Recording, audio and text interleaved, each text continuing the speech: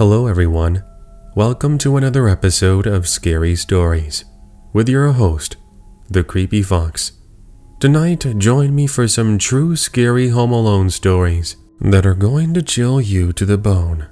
Speaking of which, I want to give a very special thank you and shout out to fellow narrator, Bad Vibe Storytelling, who joined me on today's episode. He's really awesome. And if you haven't already checked out his channel, you can find a link to it in the description below. Just like myself, he narrates scary stories that I know you're going to love. Tell him Caesar the Creepy Fox sent you. Anyways, friends, let's go ahead and jump into it. Hope you enjoy. Home Alone in Tijuana. Back in 2002, I decided to visit my tío y mi tía for Christmas.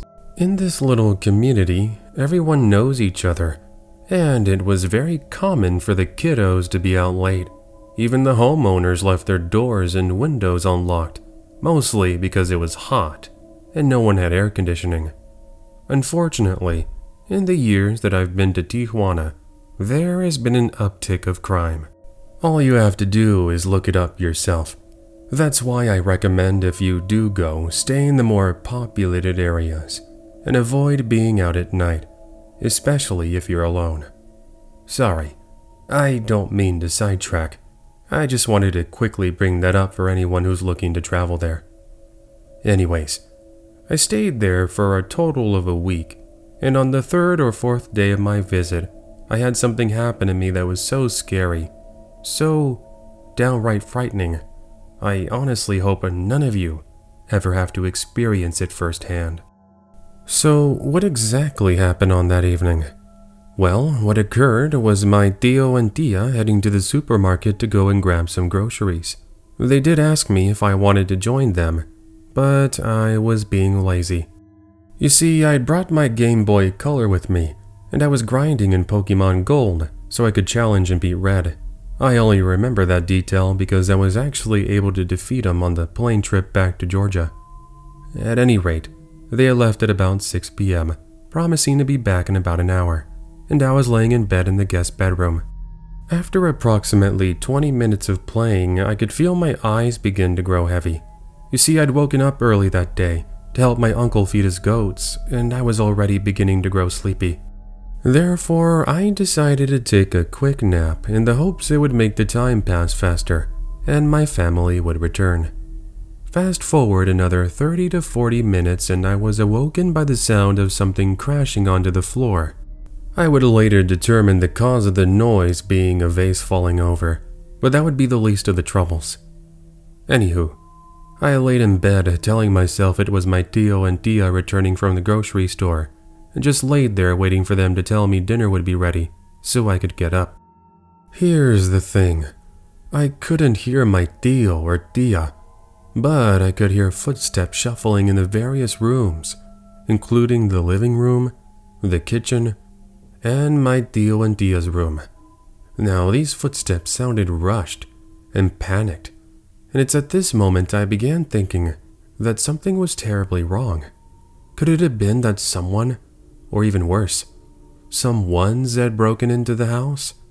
My heart began racing thinking of that thought, as my priority was to get up and lock the door. Unfortunately, I didn't get the chance to do that, because as I roll out of bed, I see shoes just outside the guest bedroom, through the bottom crack. I feared that if I got up, I wouldn't have enough time to run over to the door, and whoever was in here would have most likely entered and spotted me. I went for the next best thing.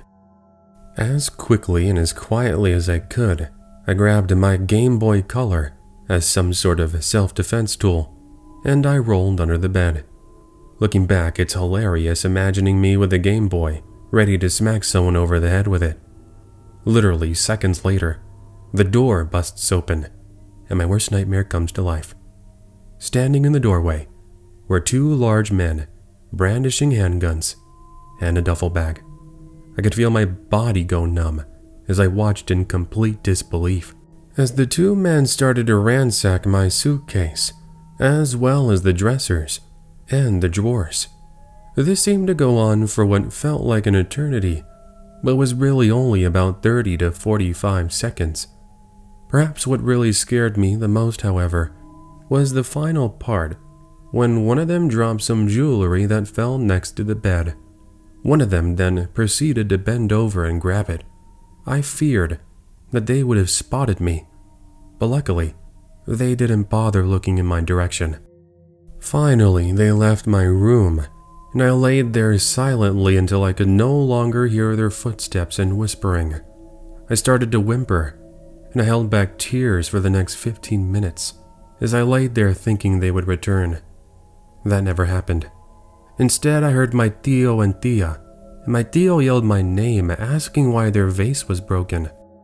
I finally got the courage to roll out from under the bed, and I met them in the hallway, where I proceeded to run into my tía's arms, and I started to bawl. Sadly, it seemed my tío didn't believe my story at first, but as my tío started to look into the rooms and noticed jewelry and cash missing, he finally listened. My tío proceeded to call the police, who arrived 20 minutes later, and as we're talking on the porch, one of the neighbors comes over and asked what had happened. He tells the police he had seen two men in large jackets storm out the back of my family's home with a duffel bag, where they then proceeded to drive off in an unmarked minivan. Unfortunately, they were never caught, and the money and jewelry that was stolen was never returned. So here we are, all these years later. My tío and my tía have now moved to Texas, where they live a quiet and peaceful life. As for me, I moved to Montana, got married, and I have two beautiful daughters. They're actually the ones who introduced me to you, and I must say I really enjoy the narrations you put out, Creepy Fox. I'd love to hear you narrate this so my daughters can get a huge surprise next time they listen to you. I'll make sure to share their reactions. Anyways, friend, be well, be safe, and I can't wait to see your next Aria Rose animation. As an anime fan, I love what you're doing, so keep it up. Hearing the Home Alone stories the Creepy Fox puts out on his channel reminds me of a time that I had something happen to me. For quick context, I'm male, and this was in 2008. I was home alone, having only my pet cockatiel, Elvis, keeping me company, while I sat in my room working on some digital artwork. The time was roughly 10 p.m. There was light rain falling outside my window, and I had some classical music playing on my iPod. I was also sipping on some hot chocolate with a couple of marshmallows melted in my drink, which added to the already delicious flavor I also adore. As for Elvis, he was sitting on my desk, next to the mouse pad, sleeping, using his fluffy feathers on his back as a makeshift pillow. So far, everything was relatively quiet and peaceful. Occasionally, the sound of thunder in the distance did startle Elvis and I, but it was quickly dismissed. Anyways, I was interrupted from my work when I started hearing knocking on my front door. This spooked Elvis out of his slumber, and he crawled onto my arm and then finally to my shoulder. I lowered the volume on my iPod, thinking I was maybe imagining the noise, and I started listening more intently. It then was quiet for about 10 seconds, thus I thought my assumptions were correct, but then the knocking is back. Now, my parents were away this weekend, and unless they had magically driven 2 hours back home without advising me via a phone call or text message, then who could have been outside my home? After all, it's late, it's raining, and it's borderline freezing. Anyone would have been crazy to be caught in that downpour. Well, there were the neighbors, but I would have thought they would have called first, at least you would think. At any rate, I got up from my desk, Elvis on my shoulder accompanying me, like a parrot does with a pirate, and we slowly began our tiptoe walk to the front of the house. Hello, pizza delivery. Is anyone home? This was the first time under these bizarre moments that I could finally hear a voice. Pizza. The voice claimed that they had a pizza. But let's stop to think for a moment. I never ordered a pizza that night, and even if I did, I wouldn't eat that late anyways. I'm sorry, but you got the wrong house. No pizza ordered. "No, I have your address written right here. You have to pay for it." I started to get a bit nervous as I peeked through the peephole. Elvis softly pecking at my ear as if to warn me about the immediate danger, and what I see sent shivers down my spine. There's what appears to be a man, long hair, hat, large stained oversized jacket, jeans. He was standing there with a look of hatred on his face. I saw no pizza box, but that's not what scared me. What did was the knife in his dirty hands. I stepped back from the door, my breathing beginning to grow uncomfortable as I shout out the first thing I could think of. This is more or less what I said. "Cops are already on the way. Get out of here now. I have a shotgun, and if you try to get in, I'll blast you into a million pieces." Poor Elvis. He got spooked in my sudden fit of rage as I saw the feathers on his head stand straight up, but it seemed like my outburst had worked. I looked out the peephole again as the man put the knife into his jacket, then did a complete 180 and walked away. Immediately, I started to check all the doors and windows to make sure they were locked, half expecting the creep to meet me at one of them, but thankfully that doesn't happen. Once I know I'm safe and everything's secured, I called 911 and explained to them that there was a man with a knife outside my home and they needed to get the police there right away. Fast forward to when the police got there. The man was long gone, but I went ahead and gave him the best description I could, regardless. Unfortunately, they never caught the guy, and I haven't heard any updates since that evening. Whether or not this dude was actually serious about his intentions, or maybe he was just playing a prank, I will never know. Anyone have an idea? To catch a burglar. Looking back on this, I do find it more bizarre than anything. I thought I'd share it with you all, to see what you all think. At the time, this being in the early 2000s, I was in the process of moving out of my parents' home. Seeing as I was 30, it was about time to move. Things should have started off fairly smoothly. Move in, get accustomed to the neighbors and the scenery, and just work and live my life. Too bad it wasn't that way at the start. Now let me just very quickly describe the locale of where my home was. I was living in a small town in middle America, where the largest accumulation of people would be at the local Walmart. I swear any time I was shopping on a Friday night, you'd see half the townsfolk. Speaking of the townsfolk, my nearest neighbor was at least a half a mile away. I only want to bring this context up so you get a basic understanding of what I'm dealing with. Life being quiet, mundane, and apart from going shopping, you don't really talk to people. So back to moving in. Since I was in the process of moving, having furniture and movers in and out of the house, the doors were left open for most of the day. I didn't take issue since I was there as it was happening, and again the lack of people. I want to say it was the 3rd or 4th day of the move, and I was in the backyard tending to the rose garden I planted in honor of my late wife.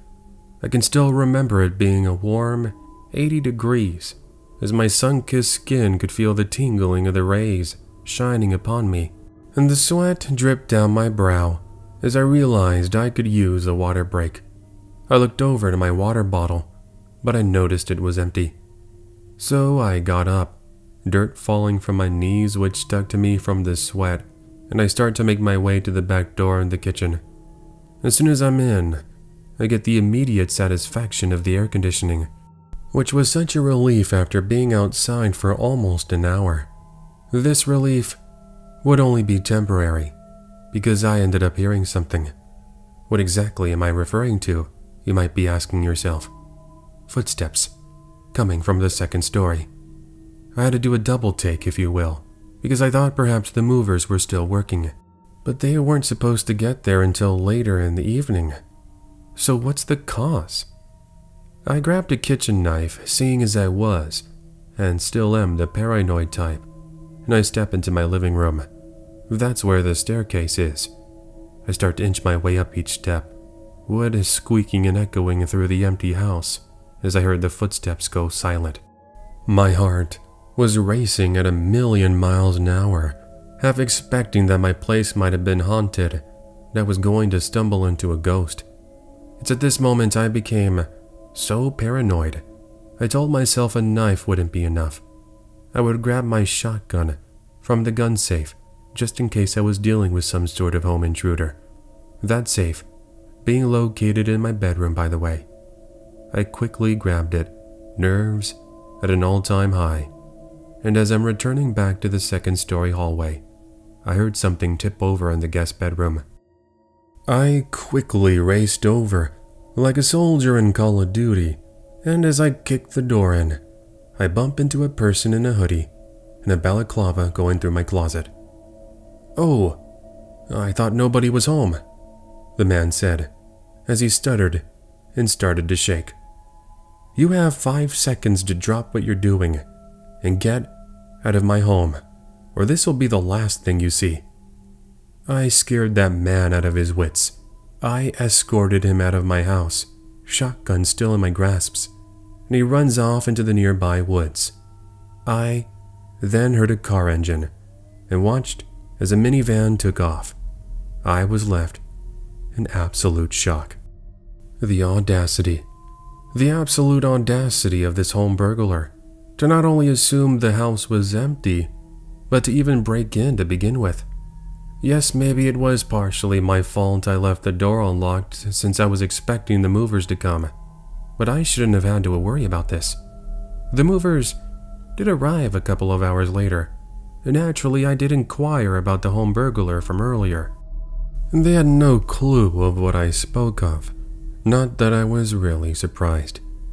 I did get into contact with a friend of mine who worked at the police station, but unfortunately they never found him. However, I think I might have scared him so much that he decided to retire from his days of burglary, as in the years I continued to live there, I never had anything like that happen to me again. By the way, I pretty much converted that home into the equivalent of Fort Knox, as I ended up getting 2 amazing German shepherds and an alarm system that was installed into my home. I guess that's some advice I could give to you all. It doesn't matter where you live. You better make sure you're prepared. Whether it be cameras, security systems, dogs, you name it. Make sure those burglars and home intruders don't have any opportunities to break in. Edit. I forgot to put this in the beginning, but I now live in Juneau, Alaska. So Creepy Fox, if you're ever in the area, feel free to hit me up. I can tell you all about the amazing food places we have, as well as even offer some insight to the amazing places that you can film here. The Missing Key. This isn't necessarily a story about being home alone, but it does involve my house, and it's just as scary as any other experience you might have heard. This was about 4 years ago, when my girlfriend and I moved into our new home in a rural West Virginian town. As we started getting used to our new life, we began to become aware of some strange happenings. There was one evening when myself and my girlfriend were in the backyard having a barbecue. At some point, I remember my girlfriend getting up to get some napkins from the kitchen, and that's when she ends up hearing something. You see, we have an attic with one of those old, squeaky doors that makes a distinguishable sound when it's opened. Not only does she hear the sound of it opening, but she also heard the sounds of footsteps making their way to the bottom floor. Where our kitchen was located, you were unable to see the staircase that leads to the second story. You could, however, see the living room from where she was standing, but in order to see the stairs, you would have to walk into the living room. Either way, my girlfriend froze when she heard what sounded like the front door opening. Immediately, she returned outside to explain what she had heard and what had happened. Together, we make our way inside the house, only to find what I had just mentioned. Not only was our front living door open, but the attic was as well. Instantly, we call it in, and an officer joins us to check our house. After about half an hour of searching, the officer takes our statements and advises my girlfriend and I they would do some extra patrols, but in the meantime to be cautious, vigilant, and to ensure all doors and windows are locked. Now, it is important to note that before this incident, my girlfriend had lost her house key at work. I told her to grab the extra key from the planter that we had next to our front door, and then I put mine in the planter to replace it. I never checked up on that key again, and this was a very big mistake. This is important, by the way. Fast forward a week later, my girlfriend ends up calling the police after returning from her job earlier than normal. I was still at work, mind you, but I became concerned when I noticed all the missed calls on my phone. I listened in to one of the messages, and it said, "Honey, can you please call me back when you can? This is really important." See, what happened was as soon as she got home, she noticed some muddy footprints on the front lawn. They seemed to be making their way to the back of the house. That's when she ended up following them. When she reached the backyard, she now notices the footprints lead to the door. Sure enough, it's unlocked. Even the screen was slashed. Realizing someone might have broken in, my girlfriend goes back to her car and waits until help arrived. Carefully, the police make their way in, and less than 10 minutes later, they have a man in handcuffs. Turns out there was a junkie hiding in the attic who had a hold of our spare key, the one I placed in the planter. Sure enough, when I checked myself, it was gone. It's crazy. Crazy to think he was most likely staking out our home and must have realized the extra key was in the planter. But that's not the worst part. The guy was in possession of a knife. What he planned on doing, we don't know. It's scary to think he had access to our house with that missing key. My advice to all of you, don't make the same mistake like me. Instead of leaving your spare key under a doormat or even in a planter, consider this instead. If you can trust your neighbor, have them be in possession of a spare key. If not, a family member that might live close by. If you have none of those, then I'm not really sure what to tell you. Get creative and keep that house of yours safe. The sirens were the least of my troubles. Hey there, my creepy fox friend, how's it going? I'm an older fan of yours. I'm 45 years old. I've also been listening to you since roughly November 2017, and I've really enjoyed seeing your channel grow to what it is today. In all my time listening, I keep telling myself I'll share my Home Alone story, and every time I keep putting it off. Well, no more procrastination. I finally have a break from work and the kiddos, so let me share my scary Home Alone story. This was back in the late 1990s. I was a college student, your average ordinary kid, who liked to hang out at the arcades and go bowling with the friends. When I wasn't doing that, I was either on campus or in my room studying and cramming for midterms. Here I found myself doing that this one December's evening, enjoying the peace and quiet that comes with being at home by yourself.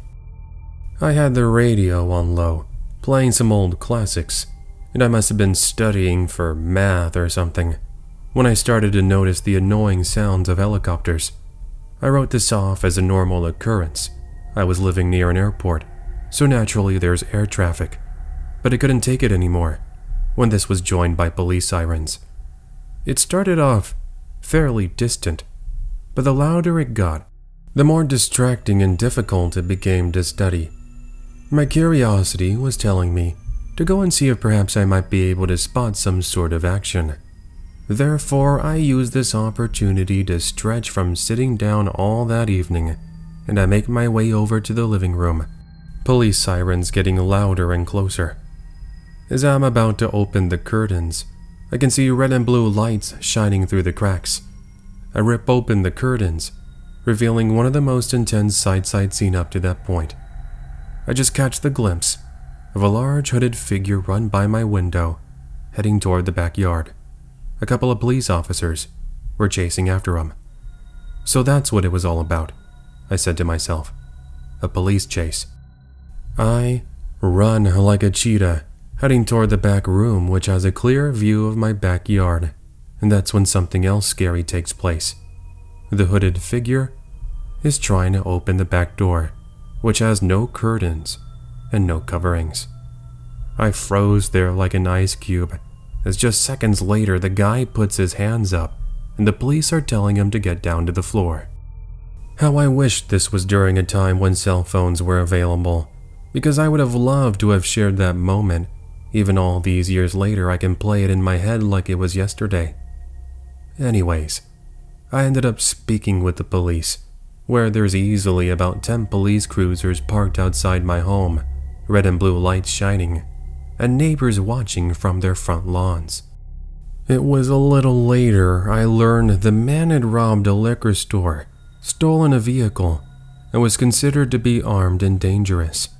Talk about unexpected and downright scary. Just imagine being in my shoes. Chances are, even the strongest-willed of you out there would have gotten the chills.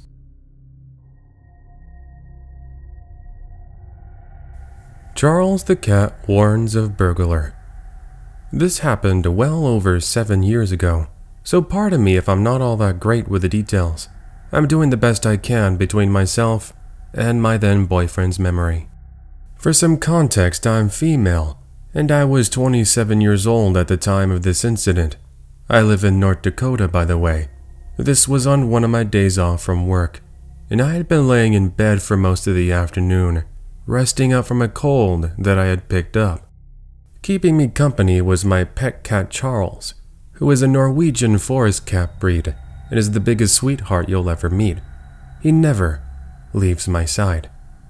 Now, I did mention my boyfriend, now husband, who we're going to call Anthony. He was working as a security guard and was gone during the evenings. This included the evening and afternoon that I had been resting up in bed.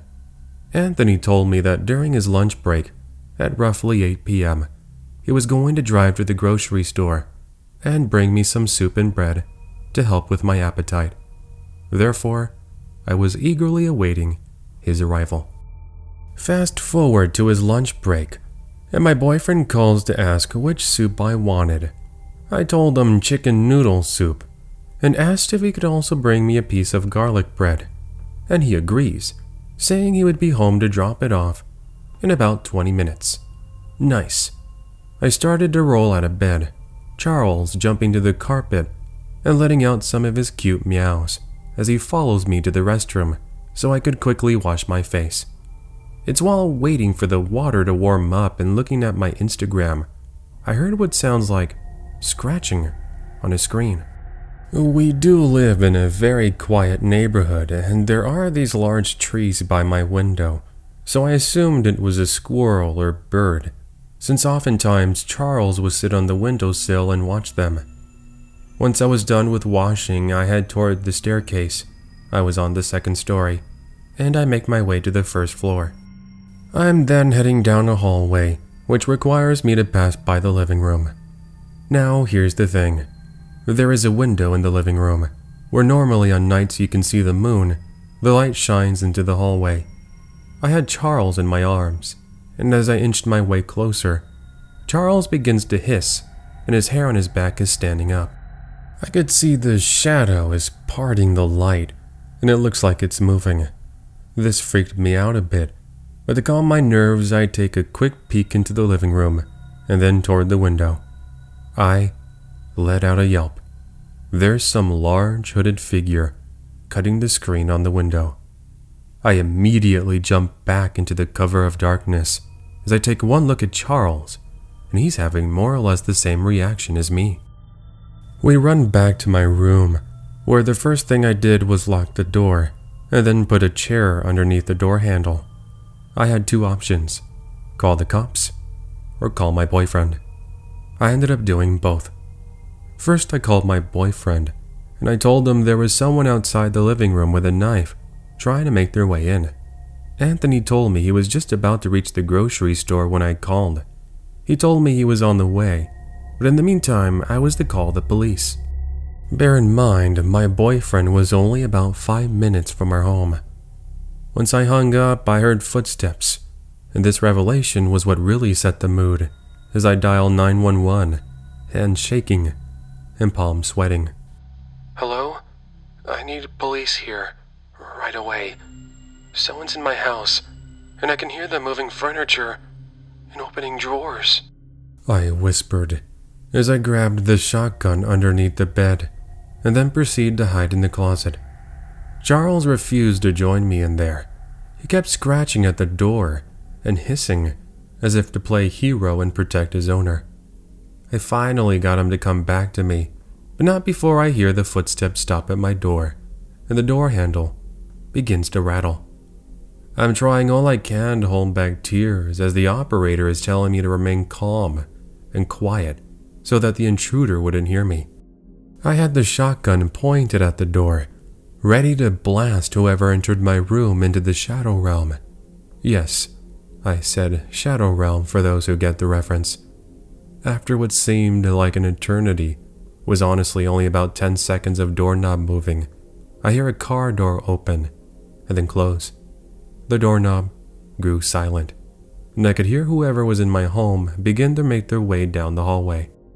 Moments later, I can hear the front door opening, and Anthony is telling this guy to get down to the floor. Anthony has a concealed carry in case you're wondering. Then, as if things couldn't get any better, I look out the window, and I could see red and blue lights. It was the police. 3 cars, to be exact.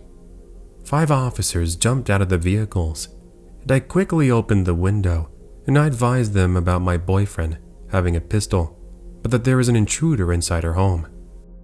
When all was said and done, the police ended up handcuffing and arresting a 40-something-year-old man, who indeed had a knife like I'd witnessed only minutes earlier. I am so thankful to this day for Charles and his intuition. Had he not made the abnormal noises and movements and led me on to see the shadow moving in the hallway, things could have turned out so much worse. I guess I should also take this opportunity to thank not only Anthony, but those police officers. You're all the best, and I owe you all a huge hug.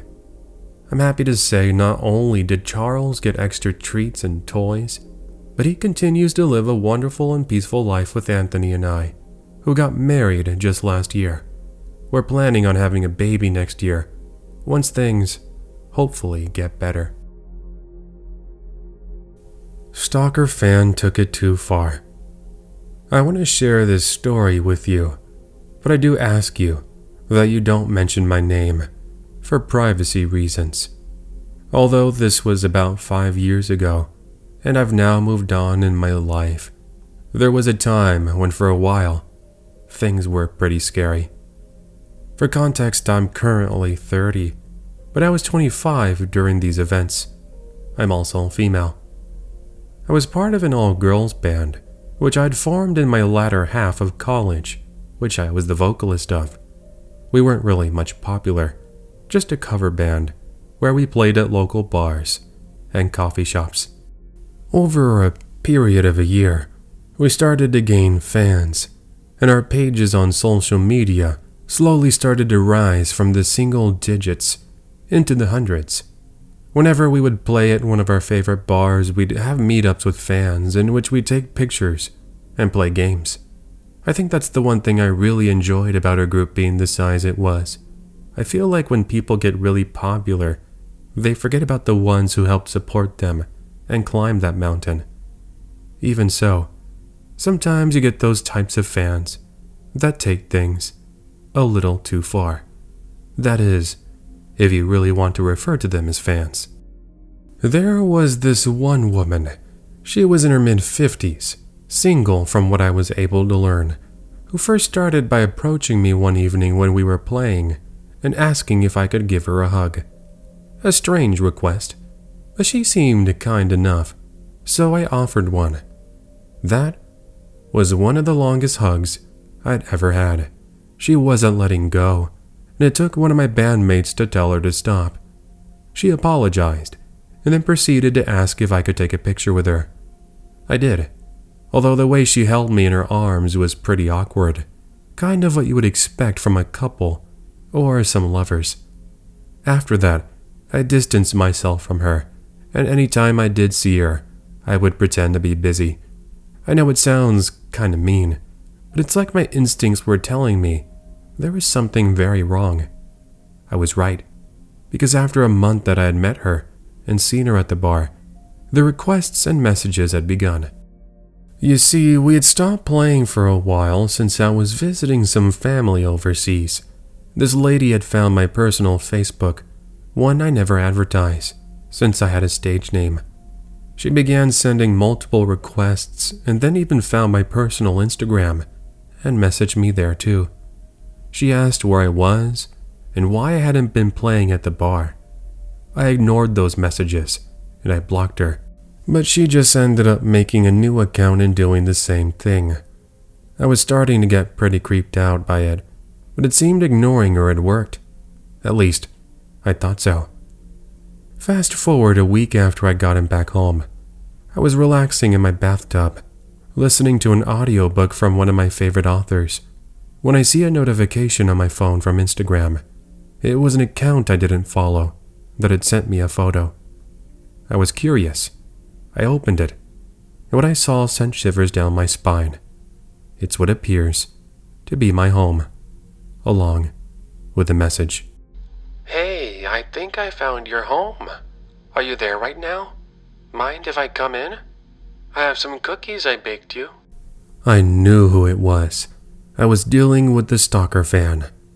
I remember going into a panic as I told her she had the wrong house, to which she then proceeded to call me out on my lie. I'll save you the language she used, since it was pretty vulgar. But one thing she said, in the following image, is what made me call the police. She sent a picture of a knife. She said that if I didn't open the door, she would make her way in by force. Boy, let me tell you, she sure tried, because I started to hear knocking on the windows. Here I was, in the bathtub, soaked with cherry blossom scented bubbles, about to have a full-on bit of rage, as I grabbed my towel and then my phone. I'll save you all the details, since what happens next is just me hiding in the bathroom, hearing footsteps outside my home, and me getting notifications from the woman. When the police got there, they found the woman hiding underneath my back porch. And yes, she did have a knife. Yeah, can you believe she actually broke into my backyard? Sure, I guess she didn't actually get into my home, but still she hopped over my fence and was most likely waiting for me to open the front door so that she could get in. So I'm calling this a home invasion story just for that detail. Anyways, they located her vehicle further down the road, where they found some duct tape, rope, and a bunch of my pictures that were taken from my Facebook. I still don't know how she found me, but as I look back, not having a private Facebook or Instagram, she might have used some of my posts, as well as their locations, in order to get a basic idea of where I lived. Since then, I have a restraining order, and I've moved across the country, and have even legally changed my name. All my social media from before is now deleted. Even now that I'm married and have a wonderful husband who is a police officer, I can't help but get scared sometimes when he's not there. Our home is armed to the T, by the way, and we have a wonderful pet bull named Tommy. But still, that doesn't stop the nightmares I have sometimes, where she actually breaks into my home. In my backyard. So this technically isn't a home invasion story, but it does involve an evening I was home alone, and it's pretty creepy. It was earlier this year, in April, prime time of the lockdown. I was watching WWE SmackDown, munching on some popcorn, with a can of Sprite to wash it down, as my dachshund Amber laid beside me. Now, for those who don't have dachshunds or are unfamiliar with the breed, let me mention this detail. Trust me, it's relevant to the story, and you might learn something new. Dachshunds are one of the cutest breeds of dogs you can ever have, whether it be those long snouts, the funny faces they make when you give them belly rubs, or just the way they sleep beside you. They're adorable. But they have a very mean side to them. And when I say mean, I'm talking dachshunds can and will attack if provoked. Trust me, You might think you're high and mighty, but a dachshund doesn't care. They'll go after you if they think you're problematic. I feel bad for the mailman. He always gets barked at, but at least it advises me of when the mail gets here. So how is this important to my story? Well, about an hour into SmackDown, I just returned from the kitchen, where I gave Amber one of her favorite beef jerky treats. She was in there enjoying her meal as I stood next to the couch waiting for her to return. I didn't want to get up again, since she likes to pick her spot first, and then I just sit next to her. That's why I'm standing up. Well, about 20 seconds since I had seen her, I can hear her do those little woof sounds she makes when the mailman is getting closer to my home. I still don't know how she can even sense him, but I guess it's a dog thing. Now, I do live near some woods and we do get wildlife occasionally, and that's why I made the assumption she was sensing that. After all, it's past 9 p.m., and the latest the mailman has delivered mail to me is like 7 p.m. From the living room, I tell her it's okay and to relax, but then she goes absolutely crazy. She starts barking up a storm, even more than she does with the mailman. The way I could best put it, it's like she was ready to tear someone into bit-sized shreds. So I head to the kitchen to see what's the big deal, and I can see her jumping up at the back glass sliding door. It's covered by curtains, so I'm unable to see what might be out there. Well, guess what I did? Yup, I opened the curtains, and there he is. A guy in a hoodie and a face covering, who's got his hands on the handle. I reached for a kitchen knife that's literally within inches of my grasp. This dude hightails it over my fence, disappearing into the night.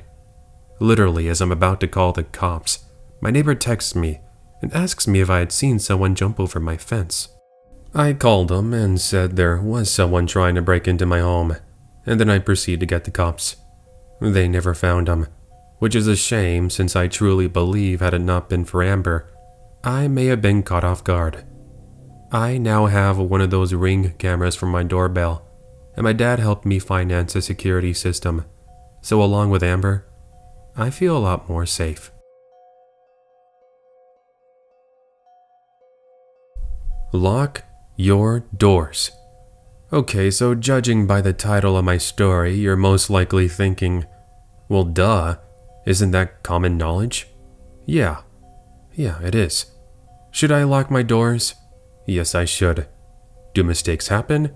And do you get caught up sometimes in the moment and you forget to lock said doors? It happens, and if it does, you're usually good. After all, the chances of someone just seemingly walking into your home are very unlikely, right? I mean, think about it. No normal person just goes up to a home and says, "You know what would be great? Let me break in and proceed to rob this homeowner." All sarcasm and jokes aside, I want to take us back to last year when I made a very naive and dumb decision. It was roughly 7 p.m. I was in my kitchen getting ready to make some spaghetti for my wife and I to eat dinner. My wife was running a little bit late from work. She works at the post office, and every now and then she has to stay late to count stamps.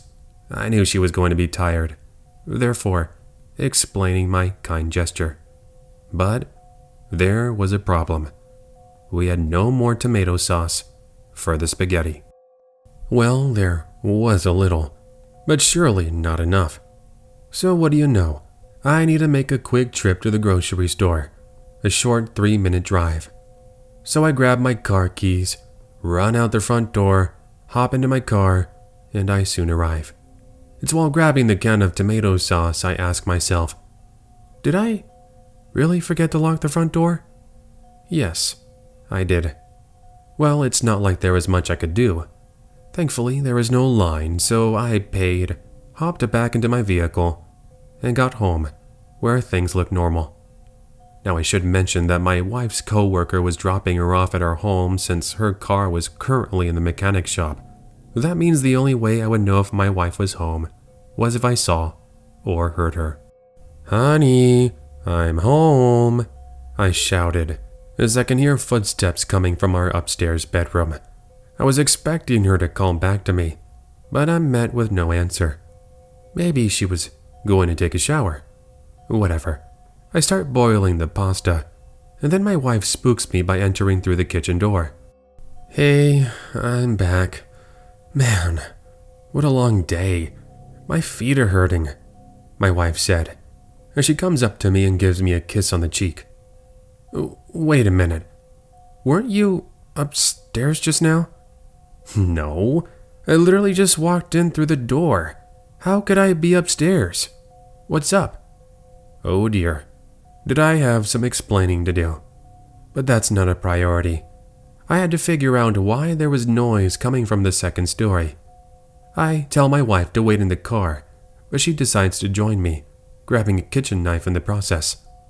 Not even at the staircase, I decided to shout at the top of my lungs that whoever was in my home needed to leave because cops were already outside the door. I hoped I wouldn't hear anything, and I could have written all of this off as my imagination. But no. A man in a jumpsuit walked out from our bedroom, and he's got this look of confusion. I saw the door was left open. I'm here to do maintenance on your gas meter. I'm pretty sure everybody knows that the gas meter is supposed to be outside your home, not inside. I guess that was the best thing he could think of in the moment. I told him to leave, and he literally runs down the stairs and then out the front door. Now I know this isn't the most scariest story in the world, but it hopefully reminds you of what even leaving your house for a few minutes can do. By the way, when we went upstairs to our bedroom, we found a backpack filled with some of my wife's jewelry, and even some of my CD collection. Cookies salesman? I think not. This happened roughly 3 months ago, where I live in central New Zealand. I'm a big fan of yours, by the way. Nevertheless, it was a random evening at the beginning of July, and I was by myself playing Call of Duty with my friends on Xbox. Now, to quickly describe my home, it's 1 story, 2 rooms and 1 bathroom, and a small attic. The living room is right next to the front door, and next to the living room is the kitchen. In between both is a hallway which leads to the restroom and the bedrooms.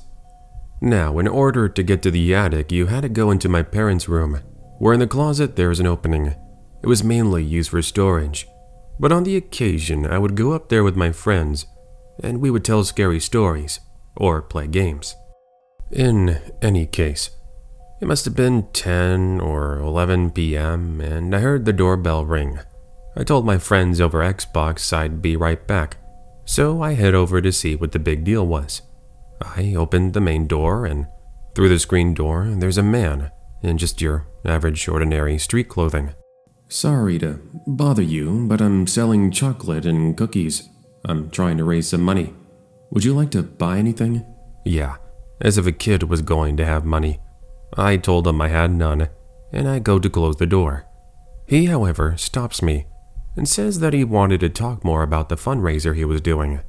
I could have honestly cared less, but he did offer to give me a free chocolate bar if I listened to him for a minute. Fair enough. I stood there listening to his story, but halfway through I heard a loud noise come from inside my home. The man suddenly drops the box and runs over to the side of my house.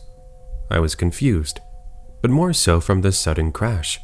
Little did I know, this so-called cookie and chocolate salesman was distracting me so his partner in crime could break into my home.